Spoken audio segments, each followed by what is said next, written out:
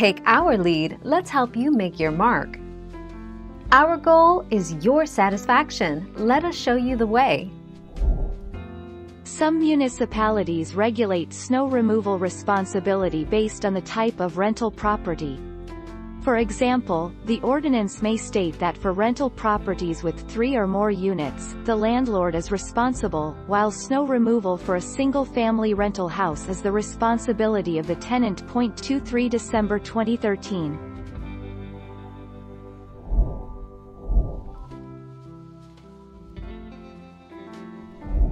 Make your mark, take our lead. Penalties for failing to remove snow. The cost is a minimum flat rate of $150 plus GST and an administration fee.